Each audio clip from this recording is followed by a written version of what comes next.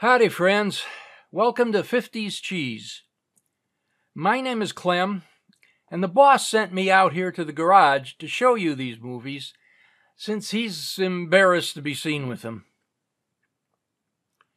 What we have here are highlights of cheap old movies that don't really have highlights, but just some scenes that aren't quite as bad as others.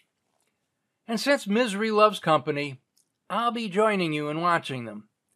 Only I'll be commenting on them as well. Well, you can too, only nobody will hear you.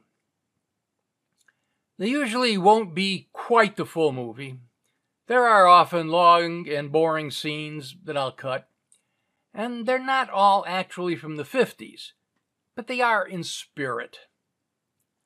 So, with all that in mind, let's watch the movie.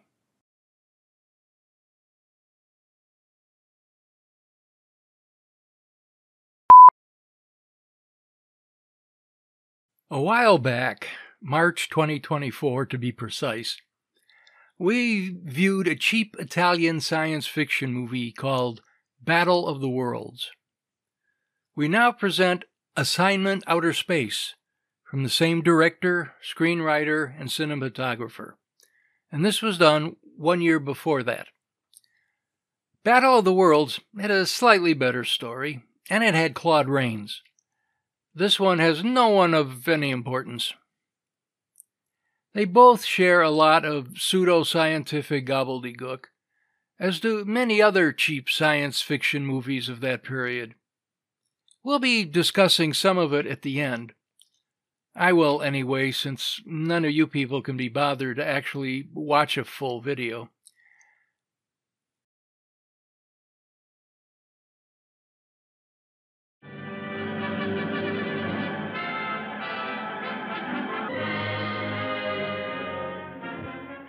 Playback of a radio-taped report of an exclusive feature story for the Planetary Chronicle of New York. Ray Peterson reporting. Dateline, December 17th. Year 2116. Spaceship Bravo Zulu 88. Destination Galaxy M12. Assignment Outer Space.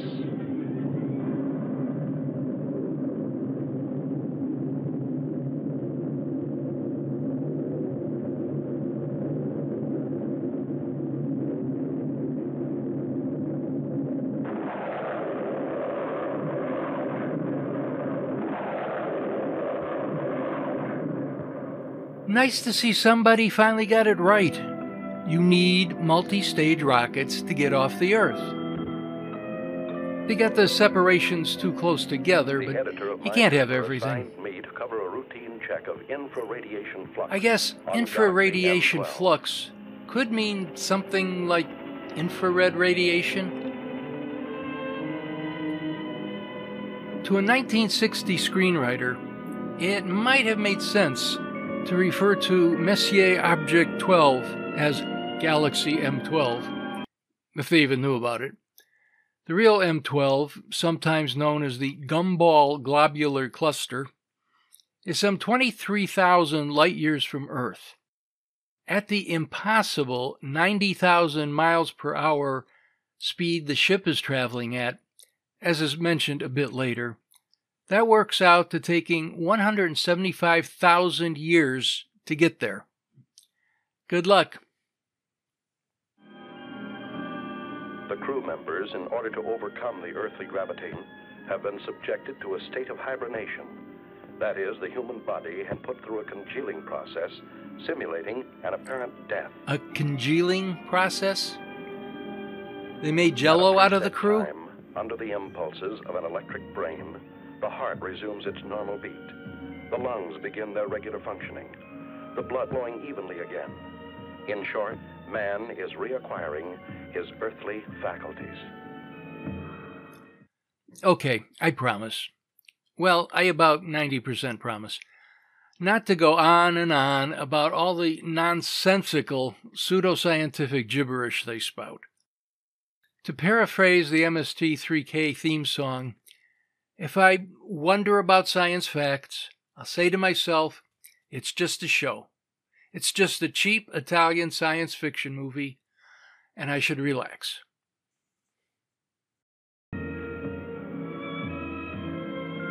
Right after this. This is the third time we've been shown a gauge showing wow percentage. This is a meter and a measurement that would be found only on a high-end, professional-grade tape recorder. And the other controls and meters that register dBs. Decibels are a measure of sound pressure, of loudness. These would also be found on that tape recorder. Okay, now I'll be good.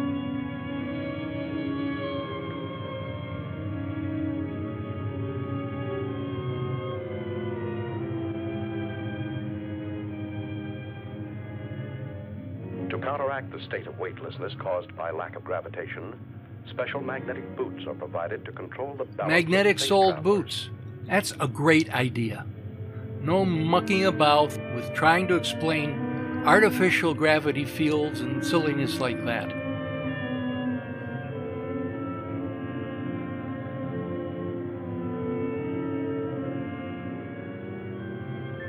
While the crew and I were still in a state of hibernation, the engineer-pilot, Al, reported our approach to international satellite Zulu Extra 34. Bravo Zulu 88 calling Zulu Extra 34. Bravo Zulu 88 calling Zulu Extra 34. Over. Zulu Extra 34 to Bravo Zulu 88. Go ahead. Contact established. Hibernation period finished. Over. Is that you, Al? Hi, Richard. Any news to relay? The usual nausea when awakening, my boy. Bravo Zulu 88 has entered orbit of your satellite. Bravo Zulu 88 closing electronic brain. Over. Roger. Everything's in your hands again, Al. Thanks for nothing, pal. Hey, we got cargo aboard. We've already been informed. Reporter, eh? Did he wake up yet? No, not yet. I haven't brought him his coffee. Bravo Zulu 88 requesting your position. Al's running everything Over. just by waving his fingers over that box. I'll send you the reporter. What wonders await us in the Bravo future? Zulu 88 closing. Hello, Archie. How you feeling? Man, this time I had a dream. You had a dream? What about? I dreamt I was sleeping. Take over the controls while I wake up the baby. Bravo Zulu 88 calling Extra 34. Over. Go ahead, Bravo Zulu 88.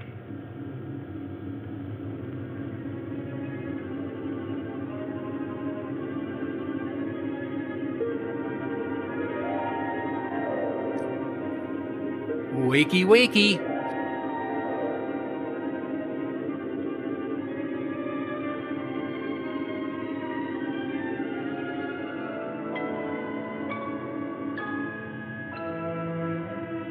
To come out of a state of hibernation is an eerie sensation.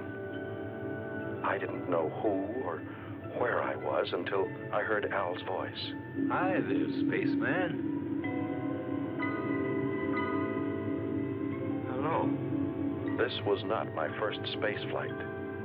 Previous assignments for my newspaper had sent me to the moon many times, but never into the vast reaches of deep space. I feared that 10 days in a cramped ship with a crew of 7 men who would resent a reporter's questions and lack of usefulness might make me an unpopular passenger. And I was right. The coffin was much too small. Where are we now? Outside. Outside what? Outside everything. Breakfast is served. Bravo Zulu 88, you're directly in line with us. We'll send you that reporter as soon as possible. Hey, Al, they're asking for the boy. Hey, Al! Al, what's happening? We're off to a bad start. Calm down, my boy. You'll get along fine. Just control your nerves. There. From now on, you'll be able to hear my instructions. Just remember to regulate your volume knob. I'm not going to take all the air out of the decompression chamber. You'll have an easier exit. I'll give you a count from 20 to 1. out you go. I know what to do. Son, you don't know anything yet.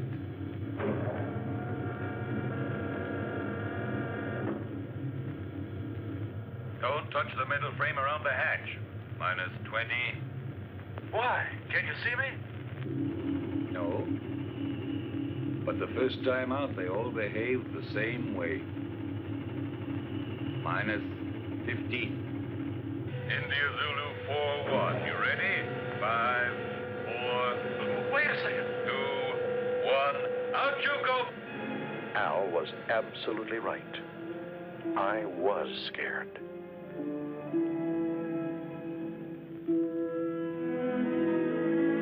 Ah! Don't The do artificial that. satellite is like an island in the sky. In order not to disturb its calculated orbital chart, we lined up 2,000 feet parallel to it. The only way to get there was to float through the terrifying void between us.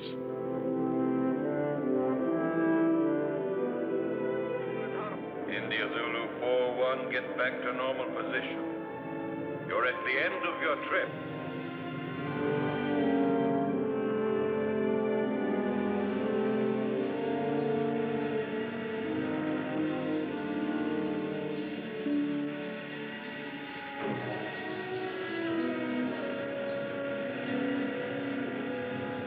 Once aboard Zulu Extra 3-4, I passed through the decompression chamber. I now regained my normal weight because the gravitational area was similar to our Earth's. The reason for this Oh, being and they all came space so stations close. rotate around a central axis. They got the concept right, then blew the implementation. That pseudo-gravity is called centrifugal force, and it acts outward from the axis of rotation. Ray would be pressed against the outer wall and not free to move about the way he is. Go watch 2001 later. They got it right. Just relax. Just relax. In the ship's cabin, I was met by King 116, the doctor in charge of all crew members' physical and mental health. Take off your spacesuit and report to the commander. He's waiting for you.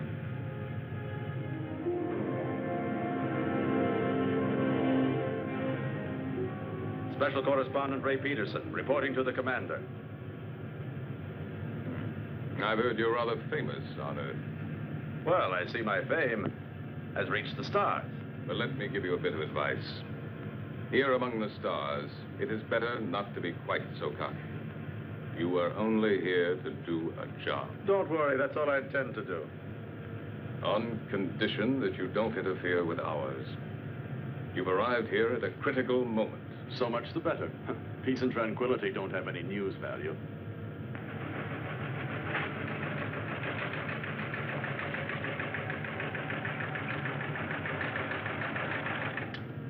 Sullivan, Yes, sir? how long would it take to reinstall the terminal stages to the spaceship that arrived from Earth just now? That all depends, sir. We only have 2 mechanics on board. Cancel all rest periods. The ship must be ready as soon as possible. I must go to base 12 on Mars. Yes, sir. You talk about Mars as if it were just down the street. There are no streets here. I firmly oppose your unwelcome visit. Are you trying to flatter me? But the High Command refused to listen to me. It's apparent that you have quite a pull there. Not me. But my organization has. Don't forget, Peterson, that everything you put on your tape recorder will have to be sent by me before it's sent back to Earth. Here, everything is regulated by machines. You'll find that things are very different here. You may go now. Later on, you'll be shown to your quarters.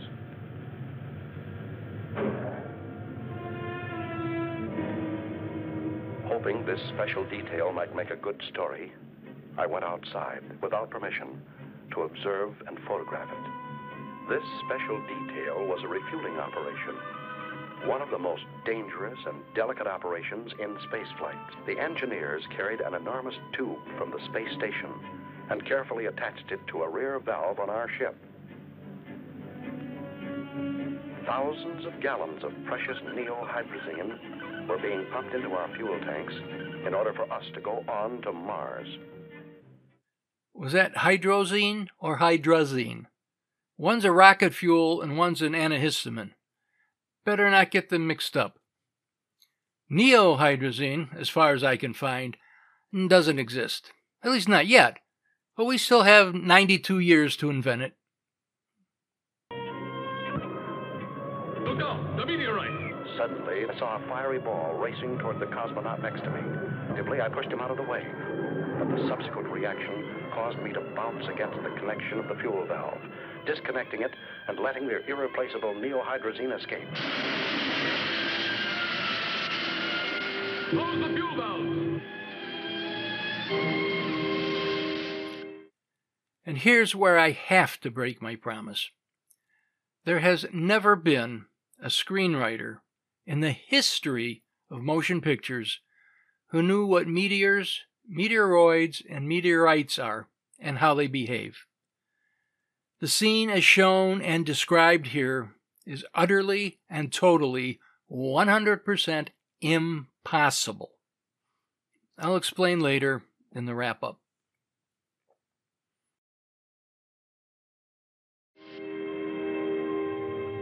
Lost.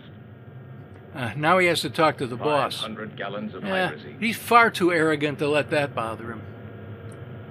But don't worry. By the end, they will have begun to understand each other. It's kind of an unwritten rule. I said I'm sorry, even though I saved a man's life. You didn't come here to be a hero. The damage you have just caused is much more serious than the mere loss of a life. Evidently, Commander, my way of thinking must seem prehistoric to you. I thought nothing was worse than the loss of a human being. But then I only saved a number, Yankee 13. I didn't even see his face. Maybe he hasn't got one. I knew that you were going to give me trouble. I see you're a psychologist, too. Now look here, Peterson, let's get this straight. From now on, you must ask permission for everything you do. And you won't ask me for it. That's an improvement. You'll have to ask my second in command. And I'm afraid you'll find that he's tougher than I am. You may go now. You may go. First, Commander, tell me one thing. Why do you deny me the honor of talking to you? I'm leaving, Peterson.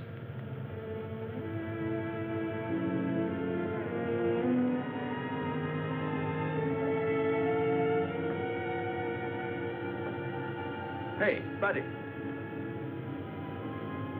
I'm King 116. Pardon me for not having called you by name. Allow me. India Zulu 41. What do you want? I'm looking for someone. Excuse me, I'm looking for a number. Yankee 13. He was injured. He should be around here somewhere. Just dismissed. It was nothing but simple shock. Have a look in the biochemical lab. Please excuse my curiosity, Mr. King 116.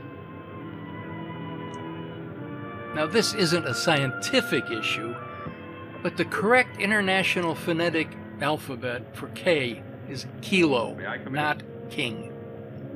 Hey, spaceman. 24 out of the remaining 25 letters they got right. I'll let you guess what that 25th one is. Are you addressing me? Yes, but you're a girl. And you're selling flowers. So you too. noticed. There are no flowers here. These are diaspora. Even with a name like that, they're flowers. They serve the purpose of changing hydrogen into breathable oxygen and are as necessary here. Change hydrogen into oxygen? But I still say What? they're flowers. Just relax. If you like. Just relax. Do you sell them? Plants can, I'm through afraid not. photosynthesis, But break maybe down it's a good carbon idea. dioxide into oxygen and various carbon you see. compounds. You won't have to send them anywhere. Clover can convert one form I'll of pay for them. nitrogen to But another. then I'll leave them here. But not even the For you. CERN Large Hadron Collider can You convert work in one this section? element into another. Sometimes. But I'm really a navigator. When I'm not working with the astrocompass, I like to substitute for the section chemist. But tell me, why do you want to offer them to me? Oh, no particular reason, just to celebrate the second smiling face I've run into. Al's was the first. Now I find you. Speaking of you, what's your name? I don't mean your numbers, serials, codes, but just your name. Lucy. Lucy. Do you like it? Lucy in the Not Sky bad. with Diaspora. My uncle had a mascot. No, it's with not that worth the name. effort. It was quite cute. I liked it very much. It was a monkey. Thank you. No, really. She was very cute. I meant it as a compliment. Very flattering, Mr. Peterson. Do you know my name, too? Of course. I've already heard about you from George. You know, the commander. My old friend. But doesn't the commander have a number, like everybody else? Not for me. And now, if you'll forgive me, I've got work to do. Yankee 1-3.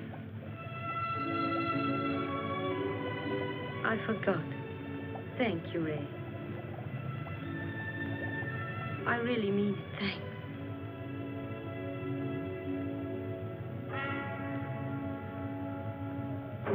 Following the order from the commander, Al came over to our ship to pilot a space taxi from which I could photograph a passage of asteroids. Once they mentioned meteorites, I knew it was just a matter of time before they got around to asteroids. Interesting action shot of your career. Yeah, shooting these rocks is sure something.